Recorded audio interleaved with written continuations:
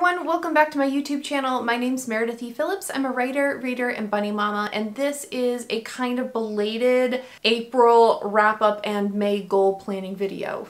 So if you've seen several of my videos from April, you will know that it didn't go great. I was feeling all kinds of ways. I'll link some videos below and in the cards here if you want to check them out. I don't really want to rehash everything here. I feel like I've talked about it a couple different times. Do I need to talk about it again? And I don't think so. It was basically a fail of a month. I didn't do a whole lot of writing. I did pretty good the first week of April, and then it just sort of fell apart, and I never really got the momentum for Camp Nano back. So writing was basically not happening at all. And again, if you want to see a few more details on that, you can check out the videos I have linked in the description. I was able to still keep up with my YouTube video posting and my posting over on Instagram, so that was positive. I also hit my reading goal for the month, so that was also good. I read 5 books, and it was a kind of interesting little mix. It was different than the things I usually read. I read 3 fiction books, and then I read a craft book, which I reviewed here. You can check that out. Highly recommend that craft book. I really enjoyed it. And I also got to read Karen Westwood's new release, a novella in Flash called Gold Fury. I very much enjoyed it. Highly suggest checking it out. I'm putting all the links to his videos and his Amazon page. It'll all be in the description below. I really enjoyed it. It was a very different kind of read for me. I don't normally pick up that kind of book, but I was like, obviously I'm getting this one. So anyway, very much recommend that if you're interested. So I was pleased with the reading at least. At least I did that.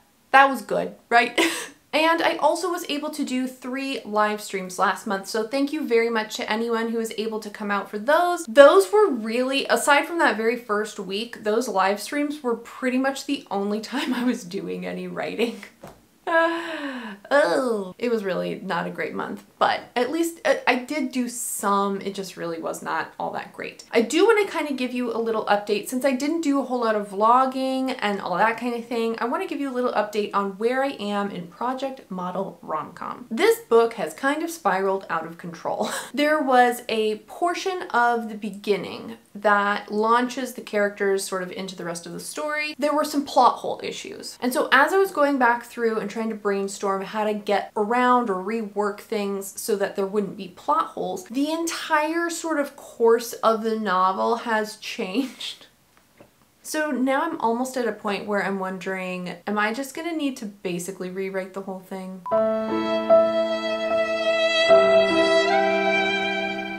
I'm really going back to the very beginning. I'm trying to re-outline the book, and I have learned something, I think, from a couple past experiences, and then this one has sort of solidified in my mind. Hello, this is important for you as a writer. I'm saying this for me. I know other people do different things, and that's fine. For me, this is the lesson I'm learning. And that thing is that when I'm outlining, before I write a first draft, I need to write complete outlines. There's a lot of parts in my outlines that are very complete and very detailed, and that's great. And then there's other times while I'm outlining where I'll get to a section and I'll kind of be like, I'm not really sure how this is going to work out, but I'll figure it out when I'm drafting. I don't figure it out while I'm drafting, and then it just is a big plot hole because then I just sort of write around it and it doesn't connect. So what I've learned from this experience in particular is that when I'm outlining, it's got to be a detailed outline. I don't think I can write a complete first draft that is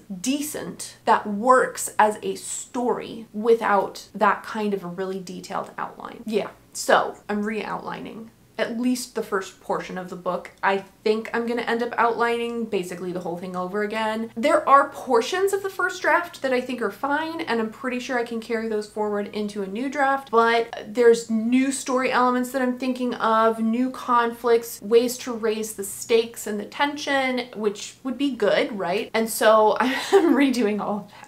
We'll see where I can get with that in May. And this is a little late, by the way. I'm filming this, what's today? I'm filming this on May 2nd, so by the time you see this on the 11th, I will hopefully have been able to do a little more work on the outline and things like that. We'll see how it's going at that point, but for now, as I'm filming this at the very beginning of May, that's where things stand. I will say, I have been feeling better about writing in the last couple days, which has been exciting. I actually spent a long time yesterday, May 1st, working on not my novel, but on something else. And I did a vlog on that, or like a little video. I don't know if it's a vlog, but I did a video on it last week. So if you haven't checked that out, I'll put that here. It's different for me and I've found it really exciting and really fun to work on. So I'm excited to sort of see how that ends up and turns out. But my big writing goal for May is to just start writing again on a consistent basis. Not daily. I want to work on my writing. I'm feeling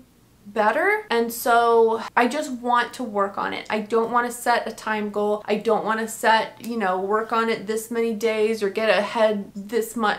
No, I'm just gonna work on it at the pace that feels like something I can manage. Does that make sense? I don't want to push myself, so I'm not gonna. So that's sort of the big non-goal. I don't even know if that's really a goal. It's not really measurable, but that's what I'm going to be working on, I guess. I do want to mention a few things that are going to have an impact on the channel and on my own personal life schedule. We are going to be going out of town for about a week this month, and I'm not quite sure yet what that's going to mean for the videos. I'm pretty sure I'm going to miss at least one video on a Friday. I might miss 2 videos. I don't know. So just FYI, if you see I don't post something, we were out of town and I didn't have time to do a whole video, and I'm not gonna push myself to like do a whole bunch of stuff ahead. I'm just not gonna do that. So that's happening. I'm also not gonna be doing any live streams this month. I feel like I need a little bit of a break from the live streams. I do like doing them and they definitely make me do work, which is great. But with this trip and a few other things we have going on, it felt overwhelming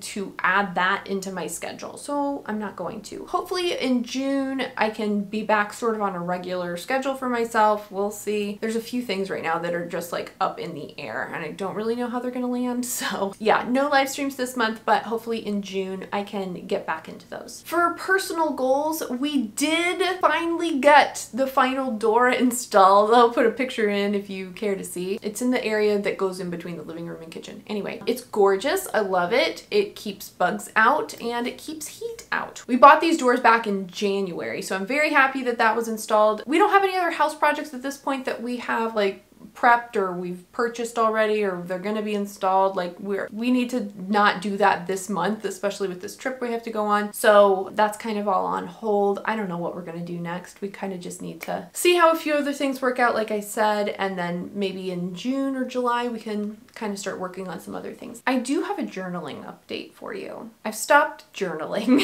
which is kind of weird because there's been some things happening, especially at the end of April, that were upsetting and sudden. And so journaling seems like it would have been a good outlet for me, but I didn't want to journal. I didn't want to do it. So instead in the morning, I've been getting up and watching streams over on Twitch, which I love. I found a really great community over there and it's been so much fun just chatting with them in the mornings. So that's what I'm doing with my day and I'm happy about it. But yeah, I haven't been journaling. So my journals are still right here on my desk. They're right there in front of me. If I want to grab them, I can.